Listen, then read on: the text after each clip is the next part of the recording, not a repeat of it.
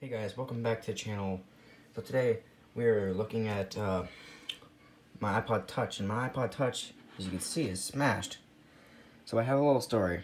I think last week I was on my chair here, just like listening to music and everything, and my cat came in, she jumped in my lap, and then when she jumped down, my iPod was up here, like this basically, with the headphones plugged in. On that chair over here, chair like this, sitting down.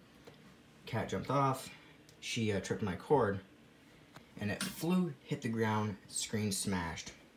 Had to sweep up all the broken glass. Guys, the iPod Touch still works. I just have to get the screen replaced. That sucks, but let's just see what it looks like when it turns on. That was my screen. And look at that. All the glass. Battery's still super low. It was actually it was full charged. Oh, there you go. Apple and then WWE shit. Okay. So this thing was full charge when I first started. I shut it off and now it's down to that. So I definitely have to get a battery replacement too, because this thing's been screwing up a lot. So guys, if you did enjoy this smashed iPod video, please leave it a like, and I'll see you guys in the next video. Goodbye.